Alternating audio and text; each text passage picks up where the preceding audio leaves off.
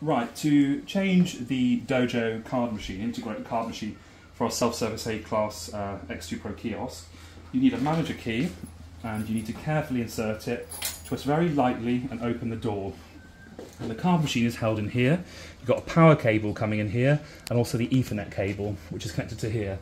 Now you don't need to change, you don't need to take off any of these screws around here. You just need to get into this screw here to loosen this slightly to then take off the card machine, and I'll demonstrate that. So I've got a screwdriver here. We're going to go in here and just gently, very gently, you need a long screwdriver, and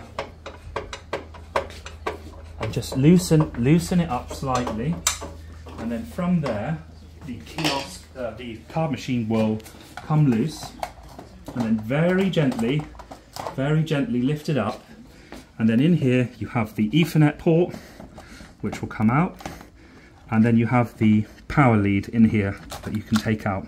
Okay, so I'm going to replace the card machine now with the new card machine which I've just got out of the box. I'm going to insert the Ethernet cable carefully, insert the power lead very carefully.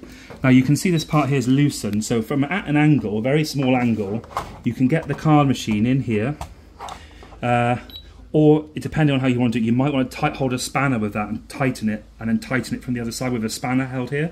But if you just carefully put the card machine on here, and then gently push on here, there's some double-sided sticky tape. If you've run out, you might need to go and get some more. Just some double-sided sticky tape, and that'll hold it in. And then we're going to just screw now.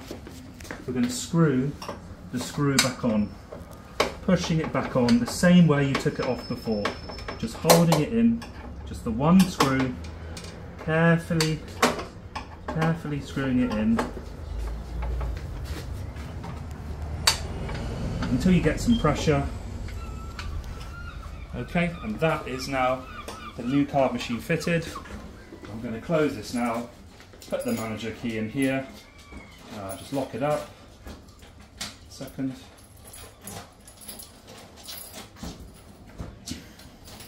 Lock it up in here, and now that's ready to go once it's rebooted. If you've got any problems, just speak to our technical team, extension number 2, and they will sort that for you. All right.